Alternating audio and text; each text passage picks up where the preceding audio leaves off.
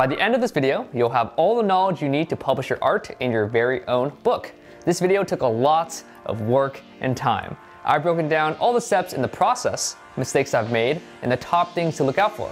And if you're wondering why you should believe me on this topic, well, my name is Ross, and I draw, but I also make art books. Specifically, I made and self-published 3 different art books, one of which I kickstarted, released, and I'm currently pitching the characters and narrative to several streaming services. But this video is about making your own art book, and step number 1 is get your shit together. Okay, this is more like step 0.5, but it has to be said. Now, in order to make an art book, you're gonna need art. But this video isn't about what art to make or how to lay out your pages. Though, if this video gets 50,000 likes, I'll make another video on art book design. Anyways, line up your pieces, choose what's in, what's out, lay out your page design and your page order to the best of your ability. Material pricing rates and a whole bunch of other factors can change day to day, so having as many details nailed down by the time you ask for quotes can really help you in the long run. Now, the real step 1. Choose a publication method. When it comes to publishing your art book, you'll have to make a decision. Go through an established publisher or get your hands dirty and self-publish. If you go with the first method, publishers will typically take 40 to 60% of your profits. But the trade-off is that they do all the heavy lifting, physical printing of your book, marketing, filling orders, Amazon listing, etc. All my art books have been self-published, so this video will focus on that process. There's a ton of pros and cons to both sides, but once you've decided how you're going to publish, it's time to prep your specifications. Next is getting all the details regarding the logistics of your art book. Although it will be best for you guys to get as many of the specifics nailed down during this step, your manufacturer can also help with some of the more difficult decisions. Quantity. How many art books should you order? It's going to be mostly guesswork, but for me, I typically print about 0.5 to 1% of my total global audience. And I found that this model actually does really well with the real world interest and demand for my books. Not all followers are made equal. Some platforms have a much better conversion rate than others. Currently, I would say my audience is 1.3 million. 1% of 1.3 million is 13,000 books. It's trial and error, but don't be too ambitious. In the beginning, I had a bad habit of over-ordering my books only to have it sit there and eat living space. Number of pages. The number of pages will play into the cost of the book. Obviously, the more pages, the heavier the book, the more it costs to ship, you get it. Dimensions. Art books come in all shapes and sizes. There's not an industry standard size, so my best advice is to grab a bunch of your favorite art books and measure one that fits your needs. Paper type.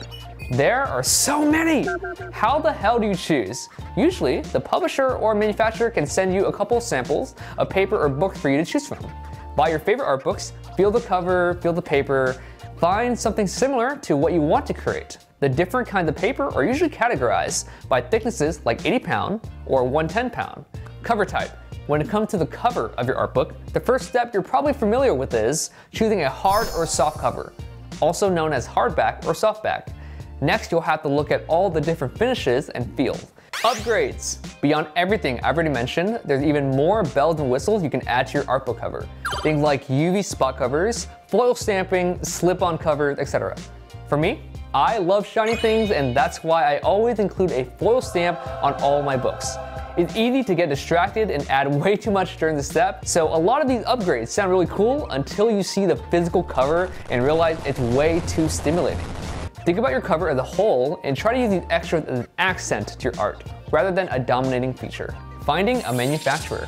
Like I mentioned before, a publishing house's main purpose is to find authors and artists to produce and publish their work into books. Since we're self-publishing, we'll be reaching out to manufacturers ourselves. One thing to consider heavily is whether you want a domestic or overseas manufacturer. Domestic manufacturers are great because communication is often easier, shipping will be much faster and cheaper, and generally, the quality control is much higher. The downside is that you'll be probably paying more per book and your product choices may be limited. Overseas manufacturers can be great because of the low costs and there's a higher number of manufacturers to choose from. Also, you'll probably have better luck creating unique and niche product styles and types overseas. Platforms like Alibaba are easily accessible and may work for you, but you could run into potential communication and time zone barriers, varied product quality, and long shipping times. I know sometimes it's our tendency to run to Google for all this information, and that might work amazingly for some of you, but please note that a lot of these manufacturers and suppliers haven't kept up with modern times. Their websites sometimes look super ancient, like something out of the 90s. If you're really lost, some art books actually list their manufacturer, and it never hurts to look them up and send them an email or give them a call. For me, specifically, I was approached by my manufacturer at a convention. Once you find a couple of manufacturers that seem like a good fit for you, it's time to reach out for initial quotes. As I mentioned before, the more details you have about your project, the more accurately you will be quoted. So when I'm asking for quotes, I like to request 3 different quantities. For example, if I'm considering buying 5,000 books, I'll ask for a quote of 3,500, 5,000, and 6,500. Since different bulk amounts might change the per book cost, it's a good way to gauge the cost difference. Also, manufacturers want you to order more, so they'll often quote the larger quantity as cheaper. So usually in your quote, you should have the cost of the quantity of books that you chose, and also the cost of shipping to your desired location. Sending your files. In my experience, once you've sent your deposit, which is usually half the cost of your quote, your manufacturer will send templates over as guides for single pages, double page spreads, and your cover. This will include specifics on page dimensions, page bleed, spine, and colors. Alright, bleed. Bleed in printing is the area beyond the edge where the sheet needs to be trimmed. In other words, the bleed is the area to be trimmed off. This gives the printer a small amount of space to account for movement of the paper and design inconsistencies.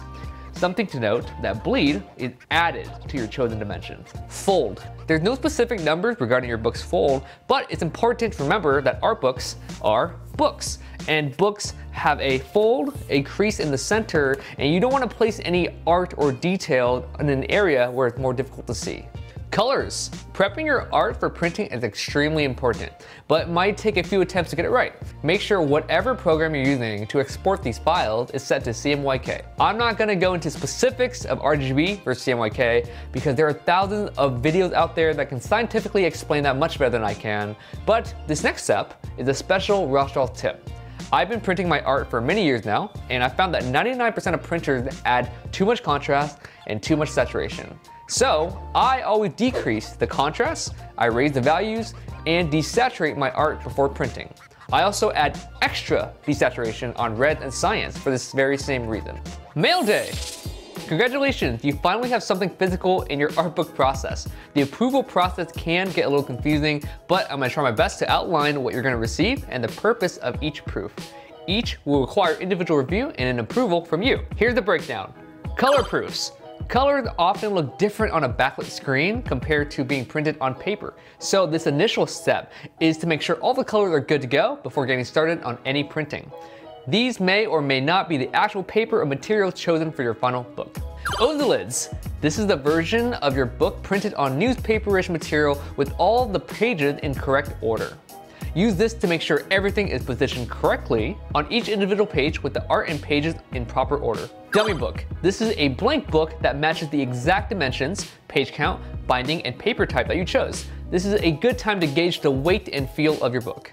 At this point, any major changes you make could delay the shipment delivery by 2 to 3 weeks. You should account for possible delays from correction when time framing your project. There's a chance you'll be so excited that you want to approve everything right away, but wait! Make sure you carefully examine every single page. If you're not thorough, an ink spot or blemish might find its way onto all your future copies. Once you're completely done with proofs, you'll receive advanced copies. These are your very first book copies, called advanced copies. You can ask for several, and I usually ask for 3, and that way I can start marketing my book for my store and won't need to wait for the entire stock to arrive. Arrival! Now it's here! What an exciting day. Depending on how many units you ordered and your book's dimension, this shipment could be anywhere from a single box to a whole shipping pallet. This might seem like common sense, but make sure you have proper storage for your books. For NIMA, I requested half my shipment delivered to my studio, and the other half delivered to a storage unit nearby. Each box is labeled with the box number, the number of units in each box, and your brand name. Yes, it feels so official. It is NIMA, the Black Lotus regular edition. All right, that's it. Hey everybody, today's Thursday, which means that this video is coming out tomorrow, which is crazy because this video has been months in the making. A lot of research and prep has gone into it, and we're just getting around shooting the outro. Hopefully this video helps a lot of you guys create your very own art books. You know, it's such a rewarding experience seeing your book come to life. And so if this video has helped you at all, like and subscribe. It's free and it really helps me out. Or if you want to go the extra mile, my newest book, Bloom 2, is still on my online shop. And I just want to give a huge thank you to you guys. The only reason I've been able to create 3 of my very own art books is the opportunities that you guys give to me. So thank you again. Don't forget to subscribe, and remember, every day is a color dodge day. A publishing house's main purpose is to find authors and artists to So usually in your quote, you should have the cost of the I can't read. Which I realize is super lucky, and that might be not the case of you.